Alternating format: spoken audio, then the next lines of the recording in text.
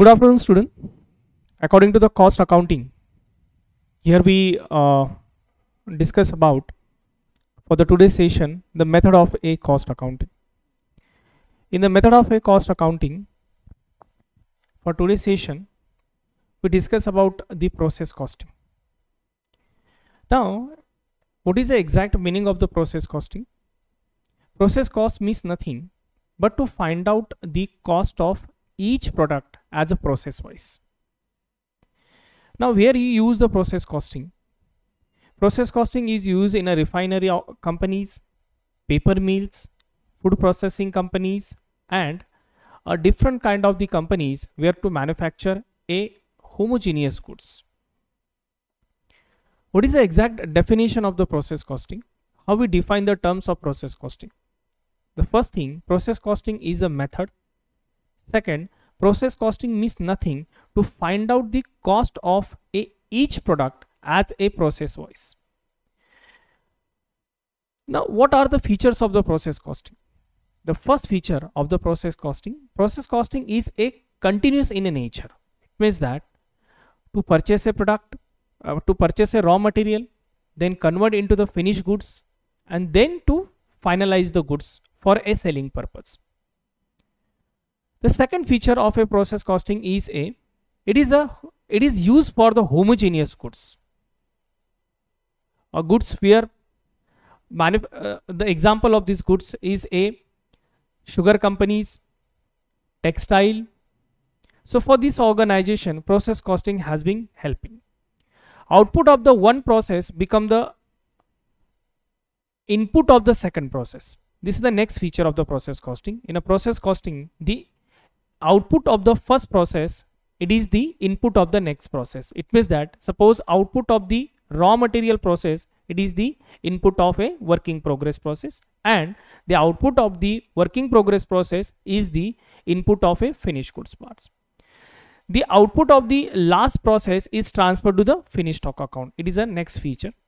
Both direct and indirect cost are considered in the process costing. If there is a stock of semi-finished goods, is the expense expressed in the terms of a equivalent unit. In the process costing, as considered the terms of a equivalent units also. In the process costing, to find out the part of a normal output also. In the process costing, the main feature is a standardized process, because of through the process costing, goods are manufactured to find out the manufacturing cost as accurately, as well as the manufacturing process in a qualitative terms. And the process costing, the most important feature is to determine the cost of the processes. Each processes is a step by step. So these are the silent feature of a process costing. Now, what are the advantages of the process costing? There's two. Periodical determination of the cost process wise. This is the most important benefit of the process costing. It is simple and involve less clerical work than the job costing. In the process costing, has very less work of a clerical. It is easy to allocate the expense to processes in order to have an accurate cost. The most important feature of advantages of the process costing is to manufacture to find out the cost of the each product in a very less critical work, as well as to find out the accurate value of each product. It is useful to preparation for tender quotation also. Obviously, it's a most important benefit of a process costing.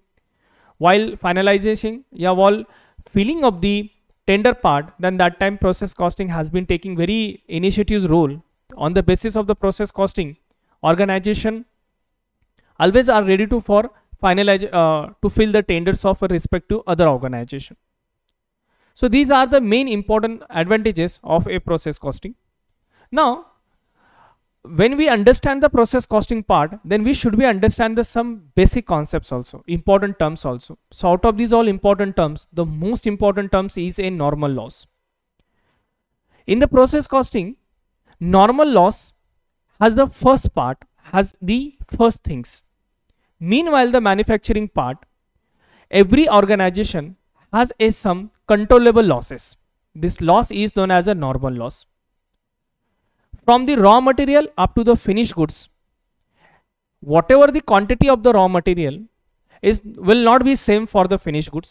Meanwhile, the manufacturing processes, there is some raw material may be evaporated, may be breakage, may be scrap, may be defective, and may be loss in terms of a manufacturing part. Dear student, normal loss means nothing, but it is a compulsory reduction meanwhile the manufacturing process. It is a uncontrollable loss. It is an uncontrollable loss. So this is the first part. This is the first concept. Now we're talking about the second important term, that is the abnormal losses. Now the second term is a abnormal loss. Student, abnormal loss, it is a controllable loss. Meanwhile, the manufacturing process, due to the machine break, due to the electricity issue, due to the strike of the employees, due to the defective product problems, no abnormal loss has been created by the organization, but it is a controllable part of the organization. If management or worker is decided, so they can be avoid this kind of the loss. And the last part, it is a abnormal gain.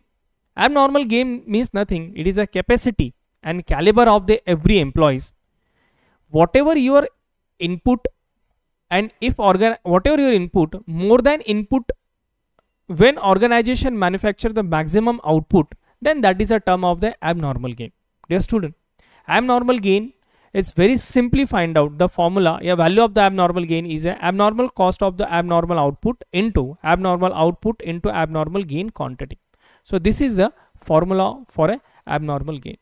So in the entire process of the process costing, very first we should be understand here what is the process costing, what are the features of the process costing, what are the advantages of the process costing, and meanwhile the understanding this concept should be understand about the normal loss, abnormal loss, and abnormal gain also. So this costing is very important for a manufacturing organization where to manufacture a continuously homogeneous goods, and this method of a costing is very important for oil refinery organization, paper mill, textile, and manufacturing of the homogeneous product organization also.